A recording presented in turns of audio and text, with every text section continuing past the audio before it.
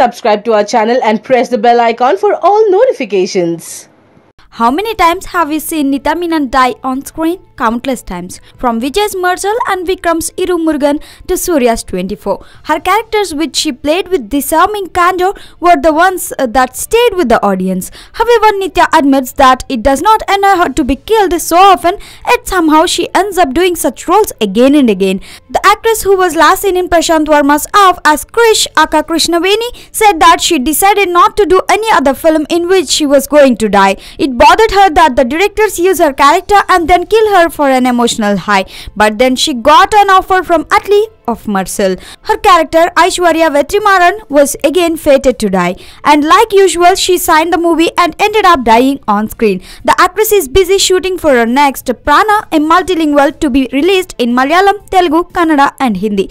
According to reports, the experimental film directed by VKP Prakash will only have Nithya Menen occupying the screen space. For more updates, please like, share and subscribe to YOYO Times.